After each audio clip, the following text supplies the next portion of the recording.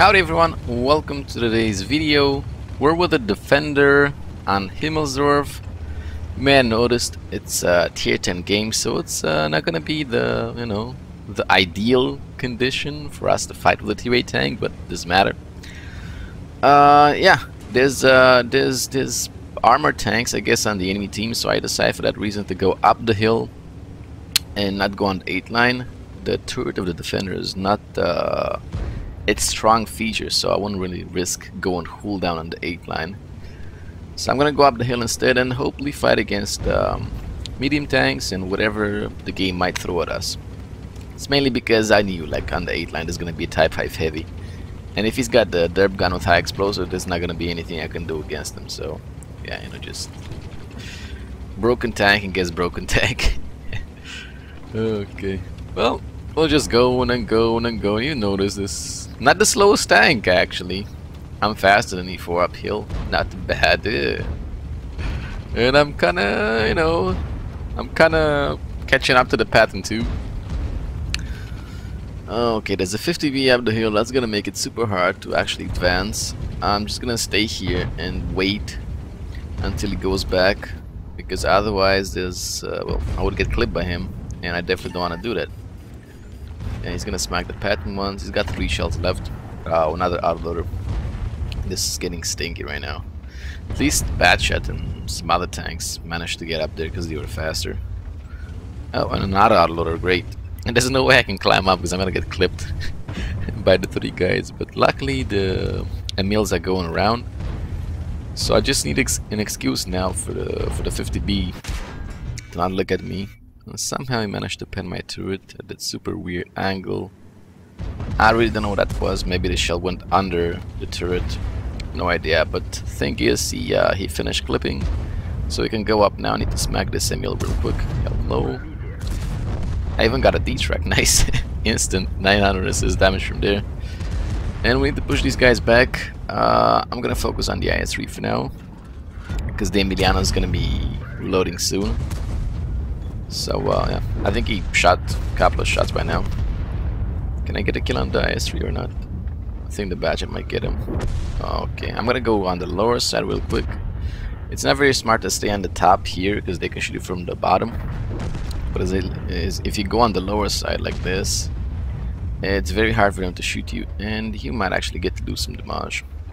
From this angle, I should be able to pin the defender, but you know how armor works. I'm not sure that in this game armor is designed very well when you're shooting at it from angles, because every time I try to shoot a tank that doesn't have a lot of base armor but it's mostly made out of angles from the top, I bounce a lot. I don't know why, even though like from the angle I'm shooting they should have no armor whatsoever. I'm not sure it's very well designed in that department, because it has happened to me a lot of times to shoot from really good angles and just to bounce. So yeah, it's gonna be hard to pin on defender, that's for sure. I'm probably just gonna try to go for the Rhine metal instead, just because balanced armor. Blah blah. Yeah, we got like what, 2.7k combined, so now we need some more. And I need to smack this defender somehow. I think I'm just gonna blind shoot for the Rhine metal. The Rhine metal's gotta be close to him because he keeps shooting me. And I went back here so I can just speak with my turret a little bit. I'll have to expose myself too much, but this Batch is gonna die if he stays there.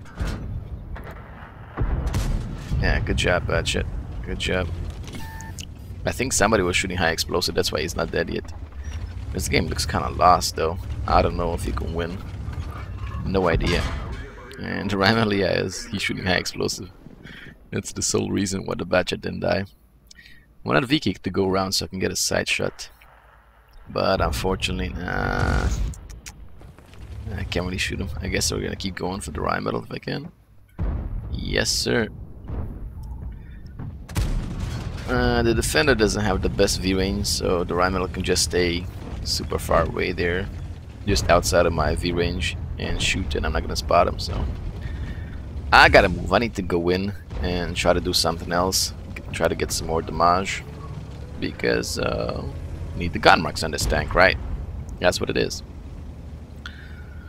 And right now the enemy tanks are trying to push towards my base, so if I'm lucky I could get some nice side shots from here. Sure thing. I'm not gonna pen a VK though, so I'm gonna go for the IS-3. I even got gold loaded, so there we go. Nice 492, not bad. I'm gonna try to go for him again. Yep, VK's still not looking at me, and the IS-3 is still outside, so I can get him now. Hello, hello. There we go, nice. Not the 4 Honda. Got some decent damage now. And I need to watch out for this VK because I think that a tiny part of my